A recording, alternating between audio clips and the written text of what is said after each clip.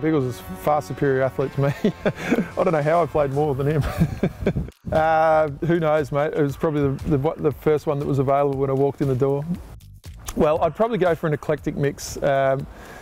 Scott Stevens is quite an amusing and entertaining character, so I'd go there. And then I'd probably go a little bit old school. I'd probably go all the way back to Brisbane days. So once again, just for comedy value, Adrian Fletcher, who I play with, he just genuinely makes me laugh. And then last one, I need someone that can cook and cook well. So Bass is a pretty good cook. So let's put Nathan Bassett into the mix. Oh mate, if you're as slow as I was, you'd love to be quick. I mean, give me the speed. I'm not in any great hurry, so I'm happy driving slow. So I'll take some red lights and never have a queue. Yeah, let's go with no queues.